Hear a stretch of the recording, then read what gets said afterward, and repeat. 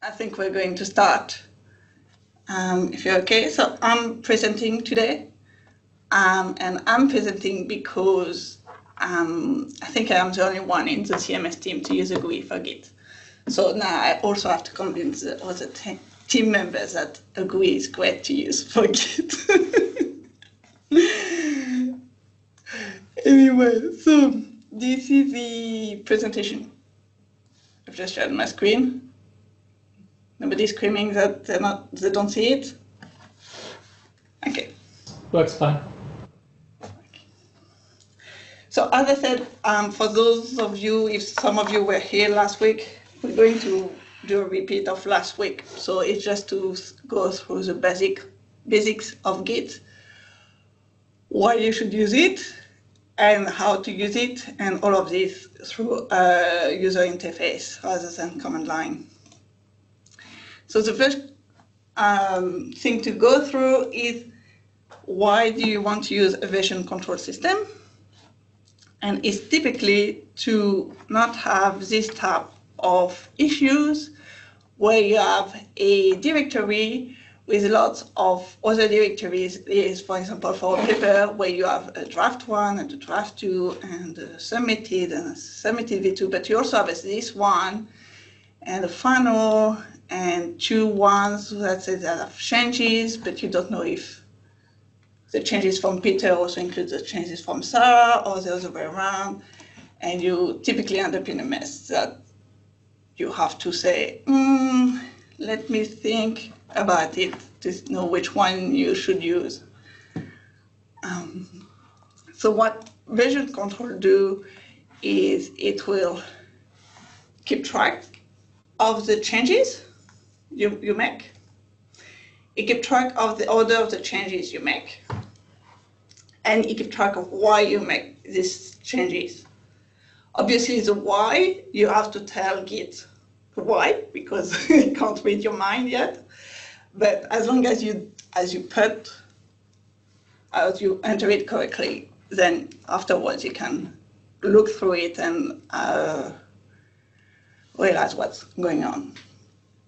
And obviously, version control systems have been developed initially to keep track of programs and source codes, but they work with any type of text files. So LaTeX files work. Obviously, things that are not text files like doc and Excel files and whatever don't work as well. You can still use version control, but it doesn't work as well because they need a special program to understand their format. So it's not. Okay, so why now look at Git? Because there are other version control systems, obviously. There are two very big advantages. Git is very, very easy to set up. And it doesn't need a central server, so you don't need to have a IT diploma. You can use it on your own and be good with it. And you can use central servers, and there are central servers on the internet like GitHub and Bitbucket, which offers a service for you. So it's really easy because you can use your own and you can back up on the cloud if you want to. Okay. So now, in addition, why would we want to use a user interface for Git? Well, if you don't usually use a terminal, then it makes sense to use a user interface. I think personally that version control is highly visual, and you're going to see why in the following. And even if you use terminal and command lines, it means you have less commands to learn because you have menus and everything that you just have to click the options and don't remember how to get the same thing from the command line. So which GUI? Git has a lot of GUIs available. Some are free, some are pay options. Obviously, didn't go through the pay ones. In the free ones, I would think Sourcetree is the best I could find, but you're welcome after to check other ones and see how you like them. The only downside is that it only works on Windows and Mac. On Linux, I would say don't bother and just use the ones that are distributed with Git. The only downside is that these have to be started from the command line. So you have to write git or git GUI in a terminal to open them. So that's why we're not using them today. But otherwise they're fine and they're the fastest out there. All the other GUIs, that's the downside of a GUI, is slower than the command line. Okay, so let's get started. Okay, so I have the Sourcetree window. I didn't register yet to show to you what happens. I already have a Bitbucket account, so I can click here. Click here, I think. Click here, Bitbucket Cloud. And if you don't have an account, it tells you you can create an account through this link and guess what the registration. So I do that. It opens the thing. You say open Sourcetree. You wait a little bit. And then it tells you, yeah, you're logged in. And then afterwards, it tells you the preferences. It's good to click here so that you can set your name for an email address. This means that when you commit to your repository, everything will have your name and email address attached to it. So if other people look at your work, they know who has done what, which is always good to do. Okay, and so now, oh, sorry, it didn't delete that, sorry.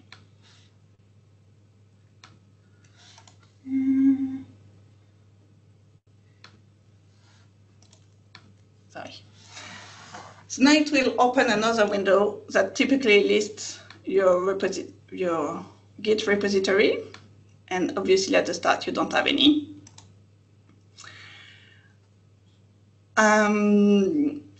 You have a thing here that's called new. If you click on it, you have a whole sort of ways to get new repositories added. Let's just look at the local ones which are here. You can add an existing local repository. So if you already have a repository but you haven't used Sourcetree before, you can add it there. You can create one, or you can scan your directory so it will find all the Git repository you already have. So for today, let's create a local repository. When you create a local repository, you can either choose a new directory, or you can choose a directory that already exists.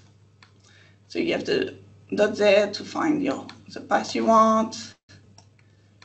And I want to open in that and get a repository that we call shopping. So that's the path to the repository on the file system, and that's the name of the repository, which is shorter. Okay, let's create it. Okay, so now I have this shopping repository here. And if I look in Finder,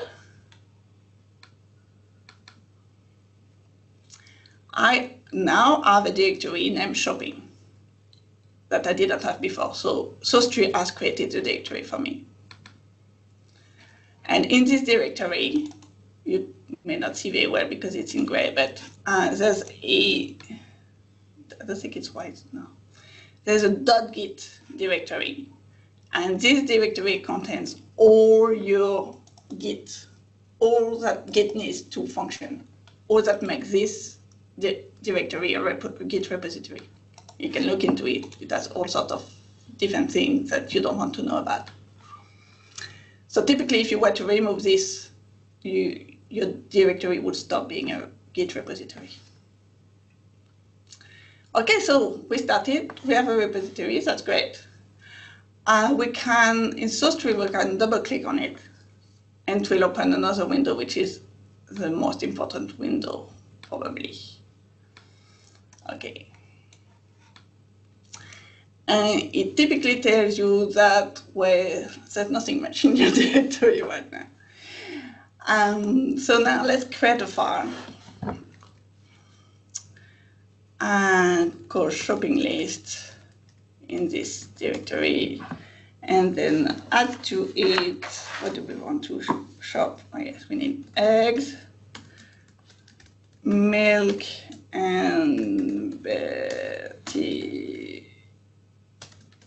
Bots, with flavor beans. Okay, so now I have saved this file. If I go back to my Sourcetree window,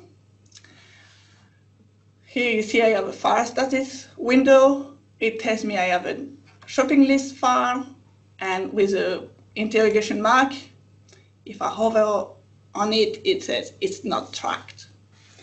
So what does that mean? Git, you have to tell Git what to do. It doesn't do things automatically. So for the moment, this file, Git knows that it exists, but it doesn't know what to do with it. Do you want to keep track of these changes in it or not?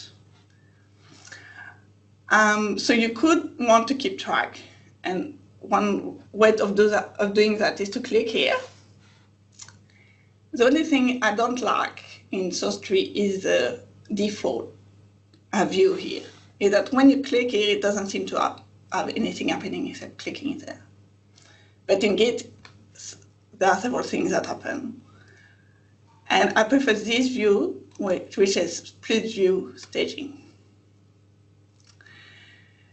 Because in Git, you have three areas. You have your working space, you have what Git calls the index, and then you have the history. And typically, the untracked file is an unstaged file. Git doesn't know what to do with it. When you click there,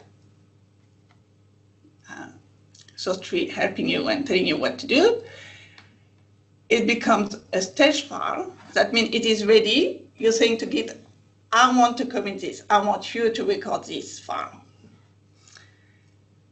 And if we go back a bit, here you see you have shopping list, and it shows you what the file content is, and it's like a normal writing of the file. Once it is staged, this has changed. It suddenly became green with a plus in addition. That means Git will record that you added all these 3 lines in this file. And so to commit, you click at the bottom on commit message, and you put the information about the commit, which can be initial commit in this case. You could put start of the shopping list or whatever you want. That's where you tell Git why you've made the same changes. So be imaginative. You can give just a short commit, or you could have several lines. It works as well. So, and then you click on commit. And then it tells you, oh, there's nothing to commit. Oh, what happened? So it didn't erase the file. Your file is still there in your directory, yeah, there. But the thing is that now all your changes have been tracked and recorded. And so if you go to history, you see that now you have a dot there, and it says you're on master, so it's in white. Yeah, it's not in white. And it tells you have one commit that's an initial commit. And there's a commit ID and my name and when it was done. And at the bottom, you have a bit more information on the commit and the difference, like what the commit contained. It contained 3 new lines in the file, in this file. Okay. So now, if we, sorry.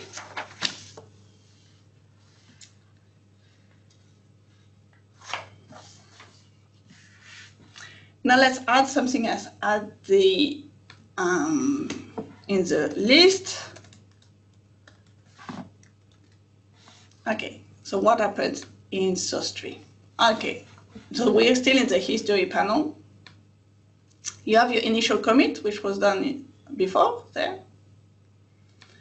And then you have something that's called uncommitted changes. So Git recognizes you have done some changes that are not tracked by Git yet, but they are in your working directory. And it tells you that it's in shopping list txt, and you see the icon has changed because in this case it's not a new file, it's a modified file. But it is unstaged, so you're not in a place to commit it. So you can stage it, and then it becomes a stage file. And it tells you what will be in the commit. And then you can think, oh, I forgot something. So I wanted to add something else. I want, in fact, to say that we just want plain jelly beans. Okay. And so now what happens? Okay, I still haven't committed changes, but here it has changed. You see that I see shopping list appearing twice. Okay. I still have shopping list in the stage files. And this one just shows the toilet paper. It doesn't show that I've changed Betty Bott's heavy flavor beans for jelly beans, because that's what I have staged before. And then in the unstaged files, I can see the Betty Bott's to jelly beans. And what's interesting is that it shows toilet paper as something that was already there, because it's already in the index. Okay. And so now what happens is if I commit, it will only commit the toilet paper change.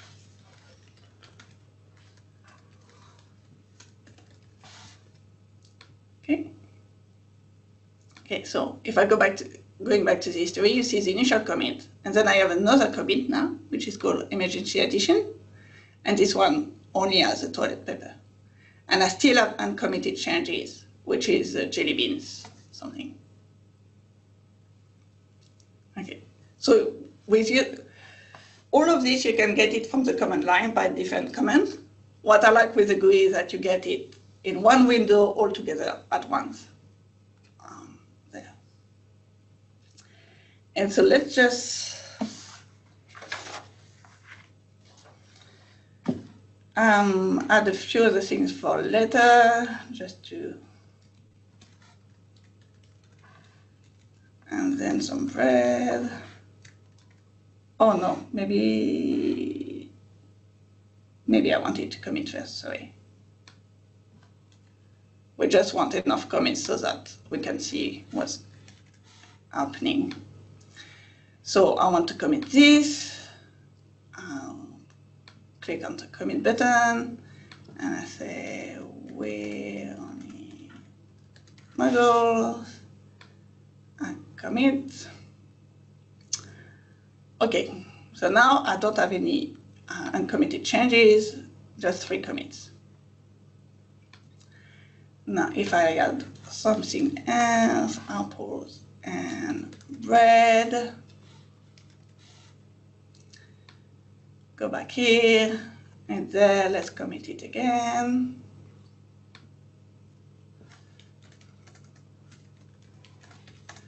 So you see, each time you do some change that you want to keep track of, it's the same. You just go back there and stage, and then you write a message of why you made the change and commit it. It's good to have small commits, because if you make a mistake, Git can allow you to easily undo the mistake. But if you have a big commit that has a lot of things with something you want to change and something you don't want to change, then it gets a lot more complicated to use Git for doing that. Okay, the other things you can do with Git is look at differences more than here, because here you can see the differences commit by commit. But if you select several commits, it will show you the differences over all of these commits. You can select from wherever to wherever. Sorry.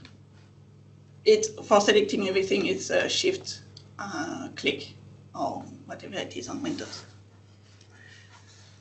So you can easily see what has been done previously.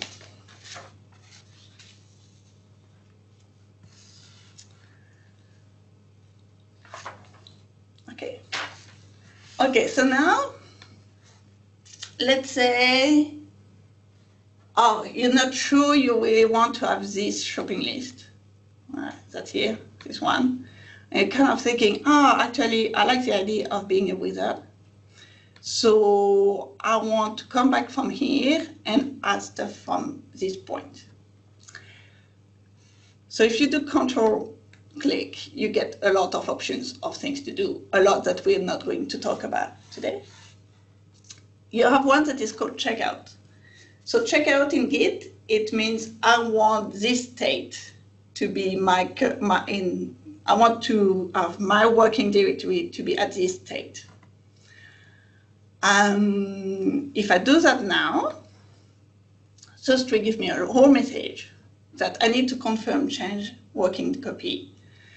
And it tells me that doing so will make your working copy a detached head, which means you won't be on branch anymore. If you want to commit after this, you'll probably want to either check out a branch again or create a new branch. Is this okay?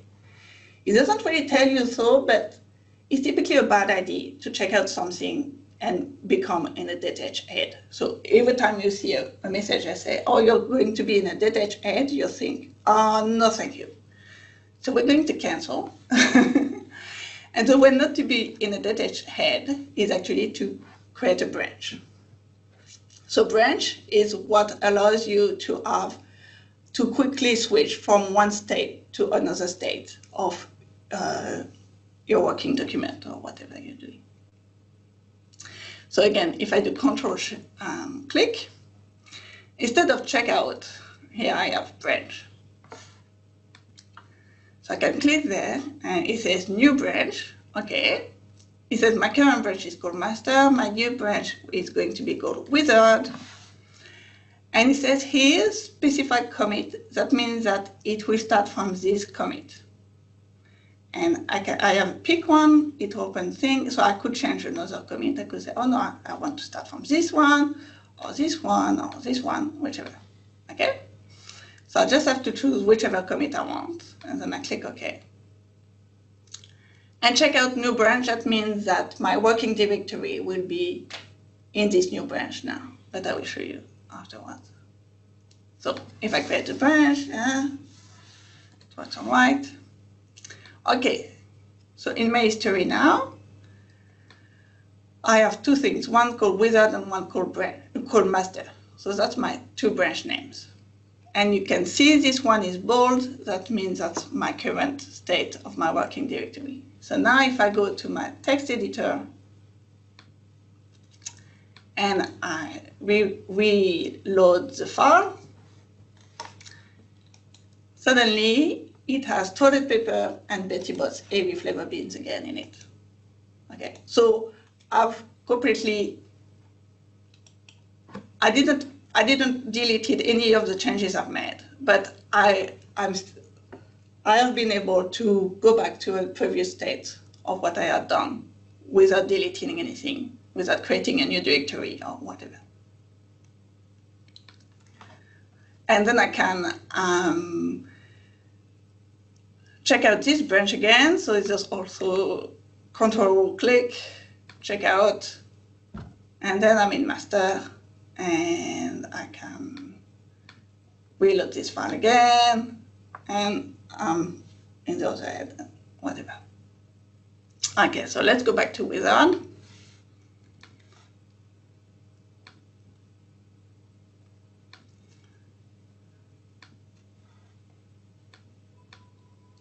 Okay, and then now let's do some additions, and let's add some butterbeer. Okay. Okay, so you see what happens here in the history. You still have your two branch master and wizard. Now they have two different colors because you haven't committed changes. So wizard is potentially we'll have commits that are not on the same, not all commits are on both branches. So if you go to uncommitted changes, again, you can stage, commit,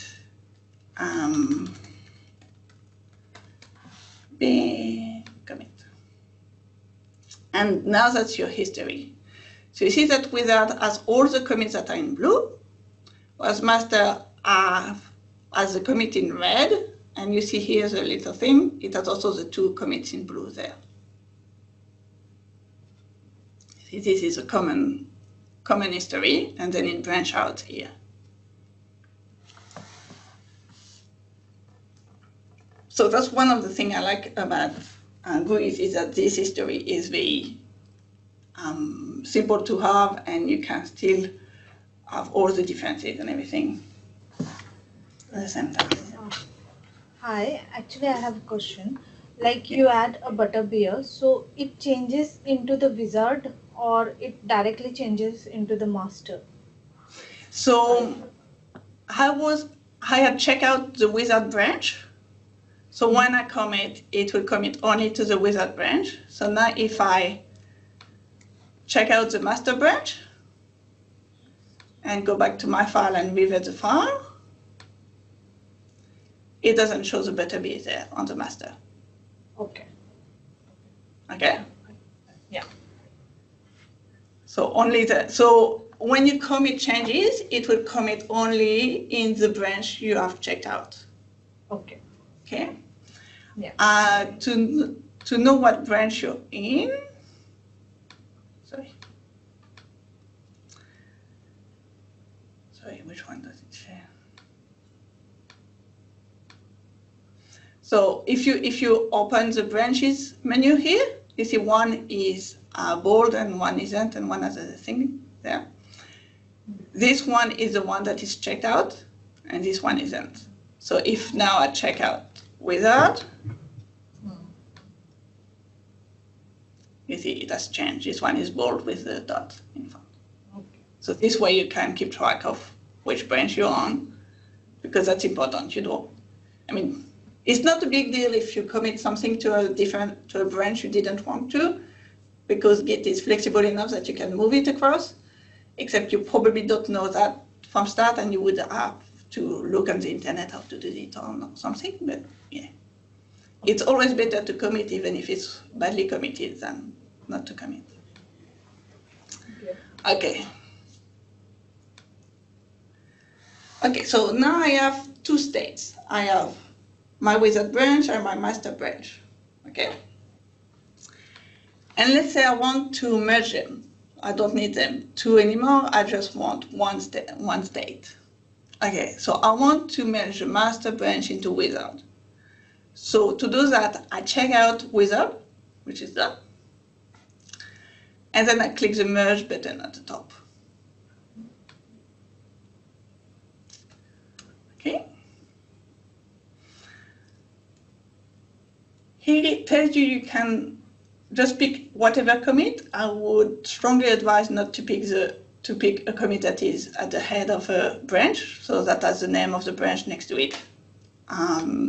Because if you're just starting, don't get to do complicated stuff. So you just choose the commit you want. So because you were at the head of wizard, you want to commit master in it, and you click OK. Okay.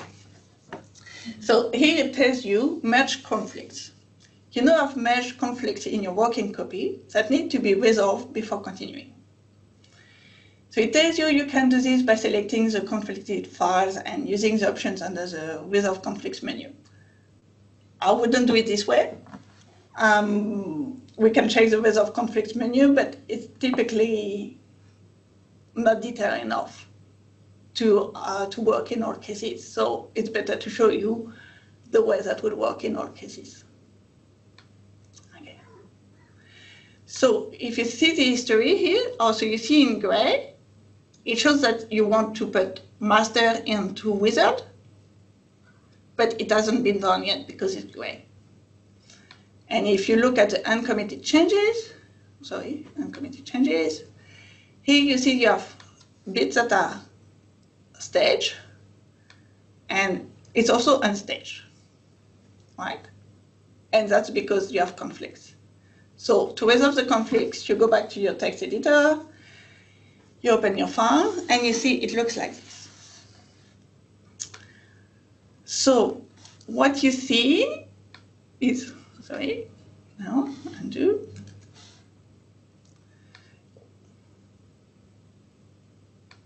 What you see is these lines. So you have all these superior sign, head, this equal line, and this line. Okay, so the head one, so between head and the equal line, it's what was in this file on the wizard branch, because that was the branch you had checked out. Okay? And what is between the equal and master is what is in the file on the master branch. And typically it tells you which version do you want to keep. Or do you want to keep one of these, or a mix of both, or what do you want to keep? I don't know. I need human input. So to resolve the conflict, you remove the special lines, and then you decide on what needs to be done. In this case, let's say we don't want the jelly beans because we really like being a wizard, but we still want some bread. Okay, so it's a mix of both versions. And then you save your file, and then you get back here, and you see here, it shows you something simple, is that you want to add apples and bread to your file.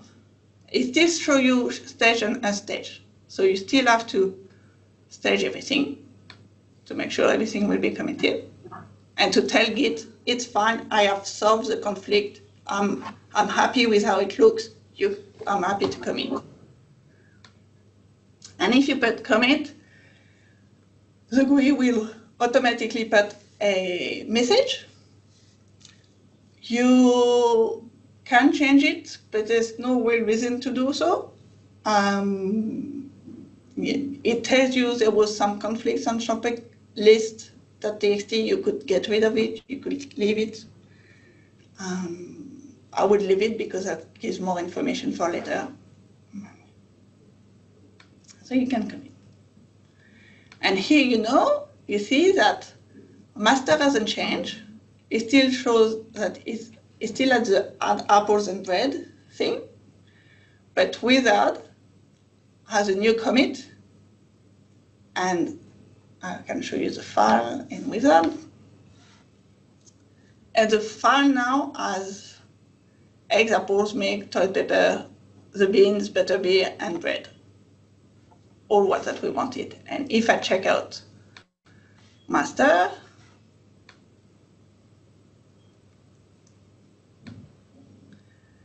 and edit the file, it hasn't changed. It's still the ones with the jelly beans and bread. It hasn't changed. So I still have two states, okay? Except the wizard one is a combined version of the old wizard with master. I did some stuff from master into it. Okay. And you see that the history shows you exactly that they've branched out, some things were added on both sides, and then we have merged back into it, together.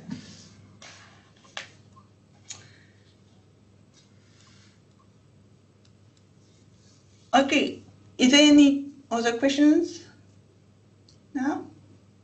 Yeah. Okay, as I told you before, it's good to have short commits because then Git can help you to undo something if you want to. So we're going to see how to do that. Oh no, one more thing I wanted to do. Everything from the start to now is typically what you're going to do 90% of the, no, even almost 100% of the time with Git, is really recording your changes. Make a branch if you want to try something out, or and merge back. So with this is really like what you're doing all the time. But sometimes you want to change what you've done and delete or remove what you've done. So let's say we want to remove the toilet paper from the list. we could simply go, because that's simple, we could go back to the file and remove the line and commit again. But let's do it with Git. So we could select this commit that added the toilet paper. Control-click, give us all the options. And here you see an option that says reverse commit. So if you click on it, it asks you to confirm because, you know, that's you're going to change a change you've done before. So now if I click OK, I now have a new commit that says revert emergency addition. And what did it do? Well, it tells me here in the defense, you see it's red now with a minus. That means it has removed the line with toilet paper. And I can check that in my shopping list file. You see, there's no more toilet paper in it. Obviously, if the commit had more things than what I wanted to reverse, I couldn't do that like that automatically. So that's fine.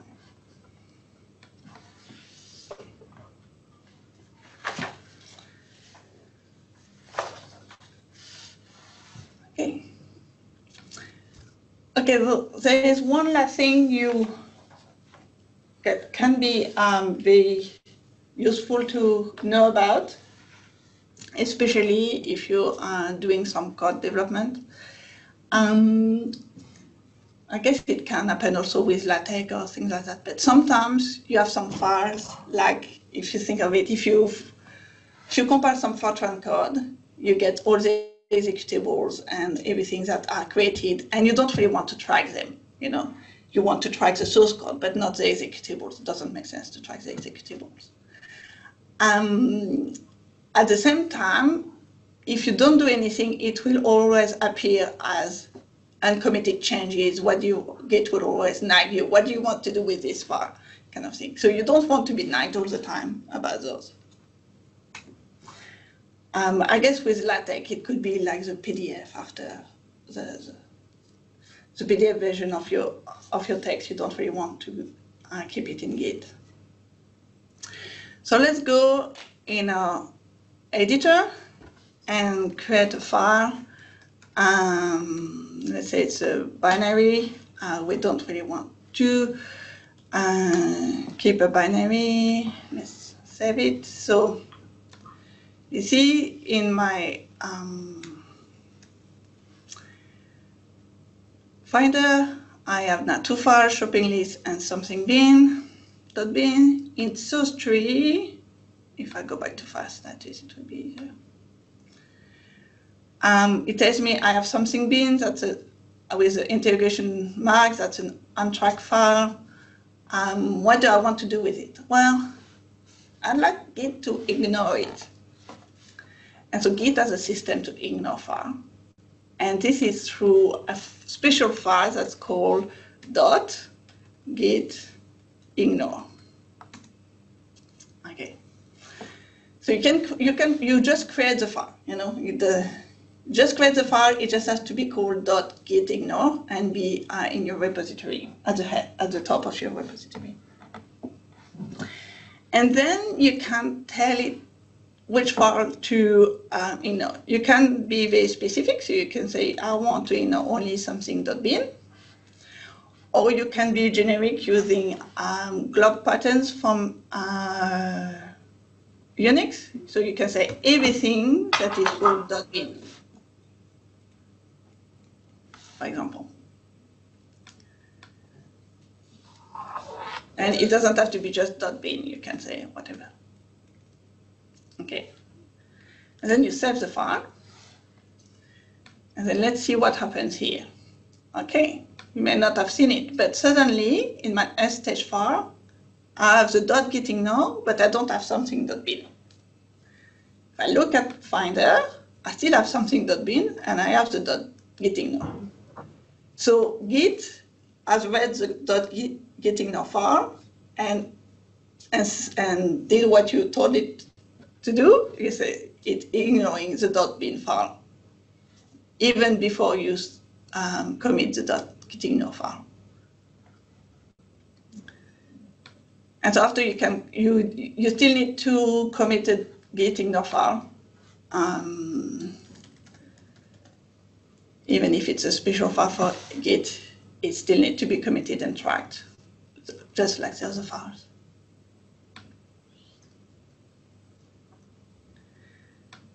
So you can go back to your history, and then you see that you have had Git ignore, and even here you don't see anything about something.bit. You don't know, Git doesn't show you that the bit file is here, okay? Because you told it it's none of your concern. So if you want to know the file is there, you have to go to the Finder.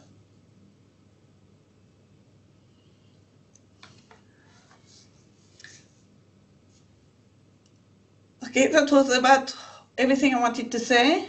Obviously, you can see here there are a lot of buttons I didn't press or didn't interact with. It's because you can obviously do a lot of other things with Git. One thing that will be touched upon, not next week, because next week we're not running the training because of the holidays and everything. But the week after is the remote. A remote repository can be about anything, but most of the time it's something you put on the cloud or on another machine to back up your web. And so we're going to discuss next time how to use those. And you can see that in Sourcetree, in the other windows that I didn't interact much with, there's a local and remote. So if I click on remote, because I use Bitbucket, it should come up with, I have some repository and Bitbucket, and it just shows them there. And local is what is on my machine currently. Okay. And all the other things, don't worry about them unless you need them one day.